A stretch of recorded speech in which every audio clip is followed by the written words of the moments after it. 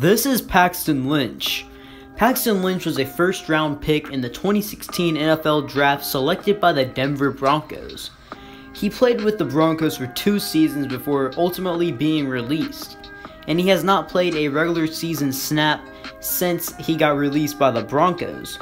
What happened to Paxton Lynch? Before I can talk about Paxton Lynch and his NFL career so far, I'm going to kick it all the way back to Trinity Christian Academy in Deltona, Florida, where Paxton made a name for himself early on. While at Trinity Christian Academy, Paxton Lynch played football and basketball. Despite Paxton Lynch being a 6'5" high schooler, he actually did a lot of his damage on the football field. Now, it's kind of hard to find high school stats on Paxton Lynch, but in his career he had 2,099 passing yards, and as a junior, according to Max Preps, he threw for 1,082 yards with 10 touchdowns and 10 interceptions, and he only completed 52% of his passes, and on the ground he rushed for 407 yards with a very impressive 16 touchdowns. Paxton Lynch, as a recruit in the class of 2012, he did not get many offers, and not many teams had him on their radar. He only had 2 Division I offers. One from Memphis, which is an FBS school, and one from Florida A&M, which is an FCS school. He would commit to Memphis. According to 247 Sports, he was a 2-star recruit and ranked as the 1,894th best player in the nation and the 84th best pro-style quarterback and the 265th best player in the state of Florida for the 2012 class. For the 2012 college football season with Memphis, Paxton Lynch would actually redshirt. Now, before I talk about Paxton Lynch at Memphis and his career, I want to provide some background context before his first true year as a starting quarterback. From 2001 to 2012, in that time span where Paxton Lynch wasn't playing for Memphis, Memphis was really sorry. They only made 5 bowl games, and they only won 2 of them. They had some pretty decent, mediocre years, but they had some very, very bad years as well, like 3-9 in 2002, 2006 they were 2-10, and the years leading up to Paxton Lynch were really bad. 2009, 2-10. 2010, 1-11, 2011, 2-10, and 2012, the year that Paxton Lynch redshirted, 4-8. What I'm basically trying to show here is the environment that Paxton Lynch was in going into the 2013 college football season, where he was the starting quarterback for Memphis. You know, he inherited a losing program, and I think you're going to like what happened when he's done at Memphis. In the 2013 college football season for Memphis, Paxton Lynch as a redshirt freshman started all 12 games for the Memphis Tigers. But the first year starting college quarterback, Paxton Lynch, struggled along with the team. Paxton Lynch completed only 58% of his passes, only threw for 2,056 yards, had 9 touchdowns, and 10 interceptions. But the thing about the 2013 Memphis Tigers football team was that they're the 98th best team in the nation to finish off the year after going 3-9 and going 1-7 in conference play.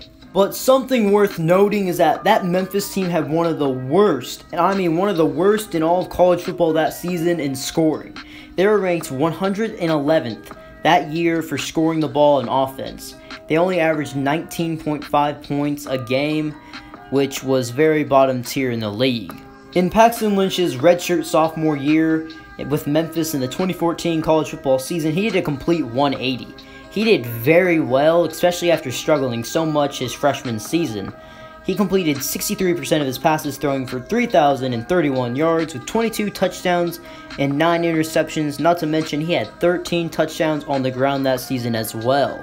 Not to mention, he led Memphis to their first ever 10-win season in school history and to their first bowl game since 2008. And it's also worth noting that they finished in the top 25, ranked as the 25th best team in the nation.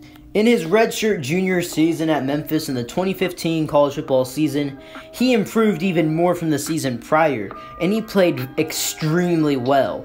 He completed 67% of his passes while throwing for a very impressive 3,776 yards with 28 touchdowns and 4 interceptions, but his ground game did go down a bit as he only had 2 rushing touchdowns this season. Memphis as a team this season performed pretty much at the same pace as last year. They had the same regular season record of 9-3, but they did lose their bowl game to finish 9-4. And the team was still really good, but in in-conference play they did struggle a bit. 3 of their losses did come from in-conference play, but the team stayed pretty consistent. After the 2015 college football season, Paxton Lynch would declare for the 2016 NFL Draft. Going into the 2016 NFL Draft, Paxton Lynch was seen as one of the top quarterbacks in that class, ranked as the 3rd best quarterback in that class by many, many scouts and draft analysis people. And going into the draft, he was also projected to be a first-round pick. In the 2016 NFL Draft, Paxton Lynch was drafted with the 26th overall pick by the Denver Broncos, and he was actually the 3rd quarterback selected in that draft behind quarterbacks like Jared Goff and Carson Wentz. Even though Paxton Lynch was going to a Denver Broncos team that just lost Peyton Manning, he would not be the starting quarterback in the beginning of the season.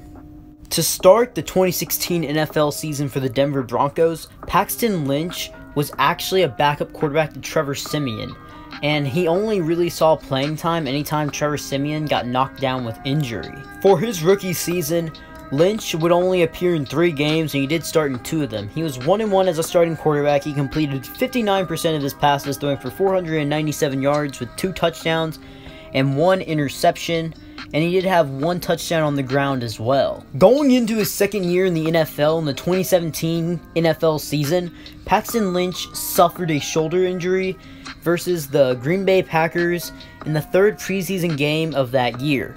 Paxton Lynch would return back from injury in Week 11, but he was a backup to Brock Osweiler, but he would get a start in the Week 12 game versus the Oakland Raiders.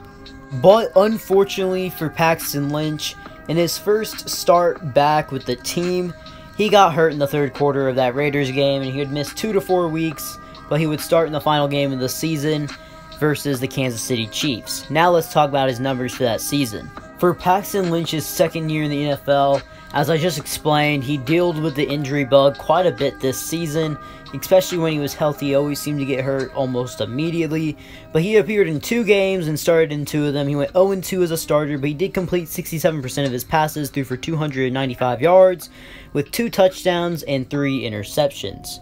But changes were going to be made for the Broncos, as this was their 2nd straight losing season. The Denver Broncos would get Case Keenum, which made Paxton Lynch a backup for the 3rd year in a row, but he would eventually be demoted to the 3rd string quarterback behind Chad Kelly and Case Keenum, but he was released on September 2nd, 2018, after the team acquired Kevin Hogan. In the 2 seasons with the team, Lynch made just 4 starts, and he threw a total of 4 touchdowns and 4 interceptions. Paxton Lynch would not play for a single team in the 2018 NFL season, not even on the practice squad. But on January 17, 2019, Lynch signed with the Seattle Seahawks. But the Seattle Seahawks dream was very short-lived, as he was cut on August 30th, 2019 during the final roster cuts. But Lynch would soon be picked up by the Pittsburgh Steelers on September 17, 2019, and he would be a part of the Steelers practice squad. But he would eventually be promoted to the active roster on October 11th, 2019, after Mason Rudolph got an injury. For the 2nd year in a row, Paxton Lynch would not appear in a single regular season NFL game yet again. Now in 2020, Paxton Lynch is still with the Pittsburgh Steelers, and he is currently fighting for a final roster spot with the Steelers. My prediction for Paxton Lynch with the Steelers, or in this upcoming season, is that he'll be put on the practice squad with the Steelers, or he'll be waived and picked up by another team and put on their practice squad. I say that because he doesn't have the opportunity to show off his skills in the preseason, and I don't see the Steelers getting rid of Mason Rudolph and Devlin Hodges anytime soon, because they seem like they kind of like those 2 as a backup quarterback to Ben Roethlisberger. Honestly, we could see Paxton Lynch on the active roster for the Steelers. It could happen. I could see him as a 3rd string quarterback for them if he can take out Devlin Hodges, or maybe even Mason Rudolph if he can somehow do that. I know it's unlikely, but it can happen. He just needs the opportunity to take it and strive. But the thing is, he might be on the practice squad in my mind because the Steelers need a quarterback on the practice squad, because if Big Ben gets hurt, they need that depth. Because if you saw any of the games last year that the Steelers had, you could see when Big Ben went down, the Steelers' offense was kind of bad. Mason Rudolph and Devlin Hodges are not getting the job done for them, and they just need some more options in that backup quarterback spot if he does go down this season. Basically, what I see what went wrong in Paxton Lynch's career so far is that the injury bug definitely did not help him in a season he needed to show out the most in, especially when all the quarterbacks for the Broncos in the 2017 NFL season were struggling. He was hurt and he couldn't really show off his talents, and his rookie season, he wasn't really ready to be a starter, and he just was never able to compete for a starting spot. He was a backup most of his career so far, and he's never been able to really compete for that starting spot like he's supposed to as a first-round pick.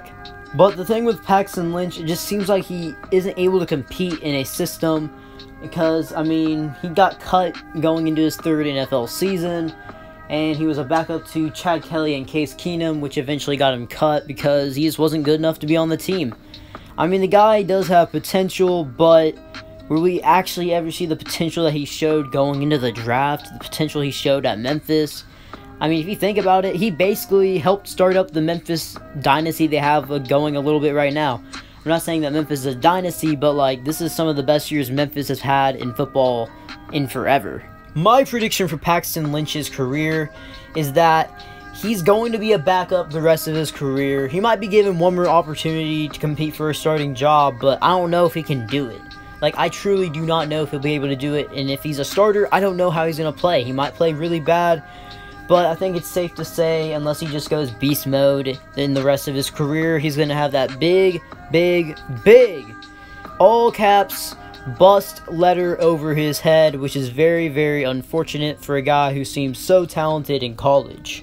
Well, if you guys liked the video, remember to smash that like button, turn on them post notifications, and subscribe for more videos. B. Kelly out.